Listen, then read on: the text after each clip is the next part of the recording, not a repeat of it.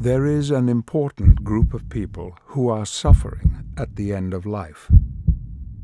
Terminally ill. For them, there are no hidden cures, secret remedies, or magic wands. Even the best end-of-life care cannot relieve their suffering. They want the choice of an assisted death. That choice is denied.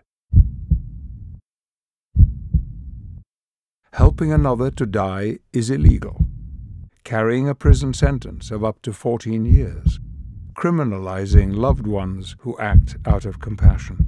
This lack of choice and fear of what the next days or weeks might hold forces some to desperate measures. Traveling abroad to die, taking their life at home, sometimes alone, asking loved ones for help illegally.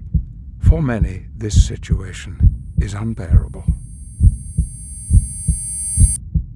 It doesn't have to be this way. A new law would enable terminally ill, mentally competent adults to have the choice of an assisted death. A new law with strict upfront safeguards to make sure they're clear about what they want, their decision is free and informed, they have explored all other options. Only then would a doctor prescribe life-ending medication as a last resort. Only they would choose when and if to take it. Research in American states where assisted dying is legal shows many who ask for the life-ending medication never take it. Simply having the option brings peace of mind. It helps ease the suffering of those who are dying.